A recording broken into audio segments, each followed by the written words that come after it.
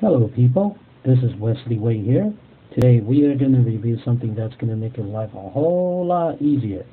If you like to take pictures with a regular camera and see it through the display, beautiful display of an iPad, usually what it requires you to do is to hook up your camera to your computer and hook up your iPad to your computer. Open up your photo app, upload the pictures from your camera to your computer, and then download those pictures onto your iPad, enable for you to see the pictures. Well, today we're reviewing something that's going to make your life a whole lot easier, and that's called the iPad Camera Connection Kit. The iPad Camera Connection Kit is this little adapter that allows you to connect either your SD memory card or through a USB drive. So you can either connect your your camera to your USB drive and connect this connector onto your iPad and upload those pictures directly from your camera, or you can simply use this SD slot and remove the SD memory card and stick this memory card into this little slot here, and then connect it onto your iPad like this, and turn on your iPad. Once the connector is connected, you see that the photo app will launch automatically, and you will start download your pictures on my card. You see that only takes a few seconds. It's really fast.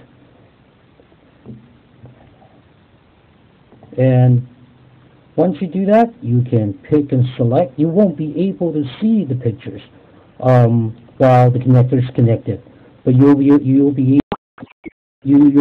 to pick and choose which image that you want to keep or delete. So, for example, we'll find these. Select that.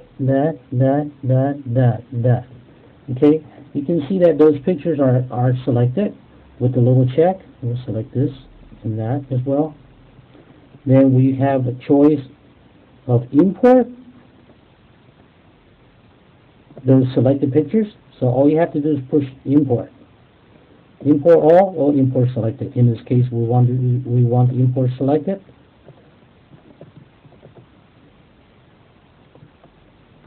And as soon as those pictures are imported, you'll see this message: import complete. Would you like to delete, import it, or keep those? In this case, we'll just want to keep it. And that's all. Now you can remove this adapter, and you'll be able to see the pictures that we had just selected has already been brought into the iPad, and now we can view and select them as you wish. So you can see that this is the quickest and easiest way to upload your pictures directly onto your iPad without the trouble of hooking up the camera or the computer. And so this is a cool little device.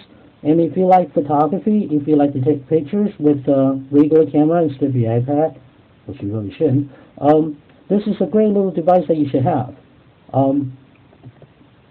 It's great for traveling, and that's pretty much it. Well, thank you for your time. Bye-bye.